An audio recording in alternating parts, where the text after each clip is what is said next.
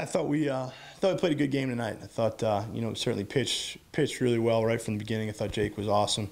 These guys got a good club, and we didn't let them get anything started. And I thought we did a good job of kind of pitching to contact and kind of limiting the free bases. Came up with some big hits later in the game, so certainly a good win for us. Allowed us to keep some momentum. Yeah, Jake's been on a good run the last couple outings. He's able to, kind of build on how he finished last outing. I thought he was really sharp at the beginning of the game.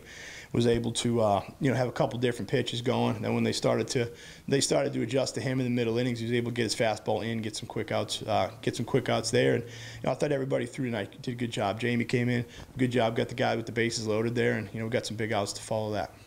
Both home runs were big tonight. Obviously Hunter's home run gets us the lead, and Brandon's home run really opened the game up. So both those were big. The rest of our runs were sort of without hits. First inning we took advantage of some free bases, scored on a sacrifice fly. I think it was the fifth inning.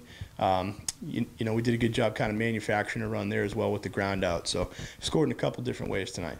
Yeah, just about playing good baseball. We got another good challenge ahead of us this week, and we'll need to do all the stuff we have been doing. Finding a way to win, continuing to pitch well, got to play good D, and kind of get the at bats to continue to kind of work together. So that's the goal this weekend, and be a good challenge. And we're excited to get on the road and get back up to Delaware.